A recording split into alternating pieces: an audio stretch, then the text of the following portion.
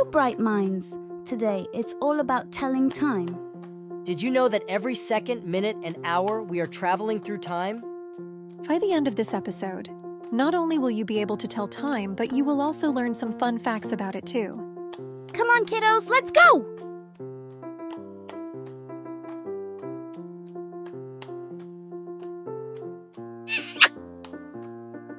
Come join the fun!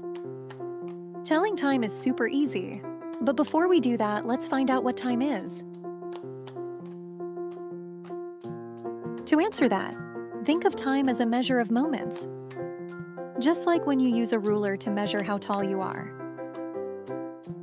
Time tells you when to go to school, or also when it's time to eat lunch or to do your homework. It even tells you when you can play too.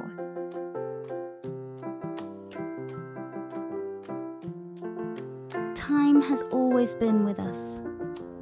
Come along and let's explore how ancient cultures kept track of time long before the invention of watches.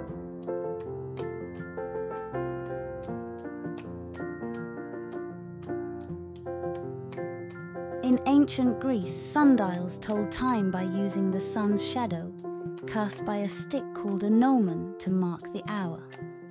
Ancient Egypt, water clocks measured time by the regulated flow of liquid from one vessel to another. Pretty cool, right? Next up is the fire clock. This dragon-shaped incense burner from ancient China measured time by how much incense had burned. The Mayans used detailed observations of the stars and planets to keep time and create calendars. Take a look at this clock here. It has 3 different hands.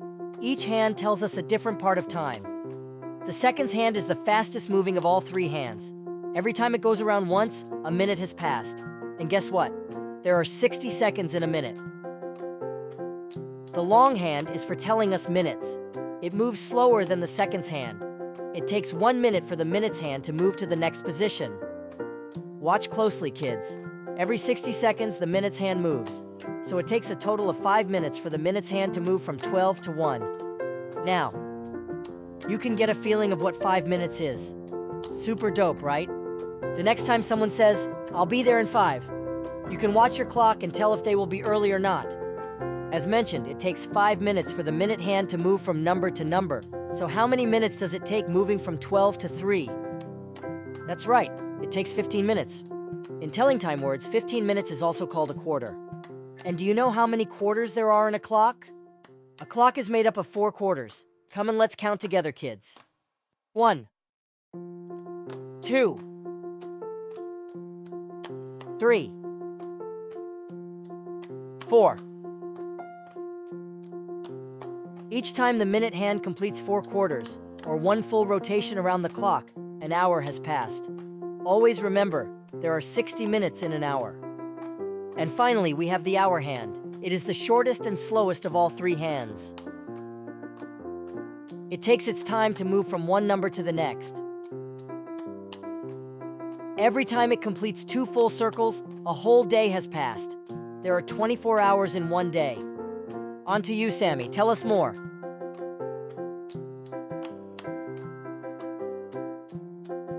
Telling the time might seem complicated, but it's really that simple.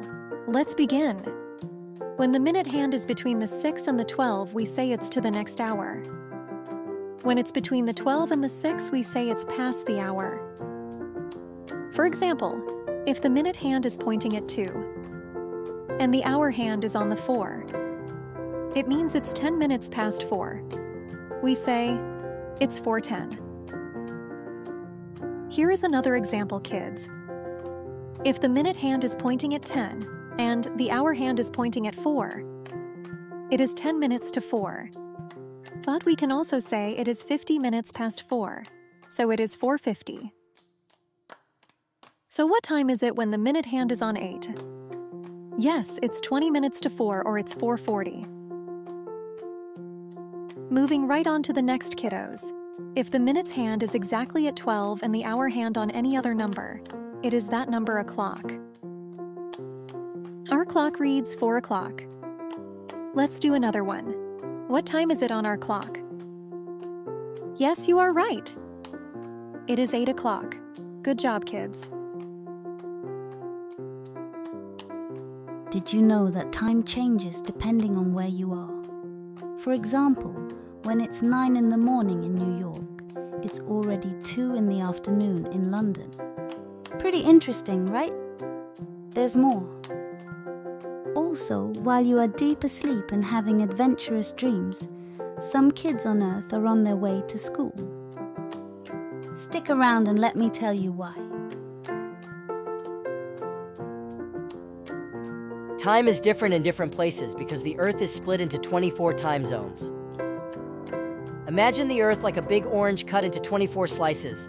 Each slice is a time zone. As the Earth spins, every slice experiences a different time of day.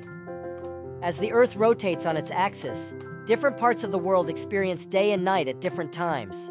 Different time zones are important, so that everyone has noon when the sun is approximately at its highest point in the sky above them. We have come to the end of this episode. Always remember that 60 seconds make 1 minute and 60 minutes make 1 hour. So every time Earth makes one complete spin on its axis, a full day of 24 hours has passed.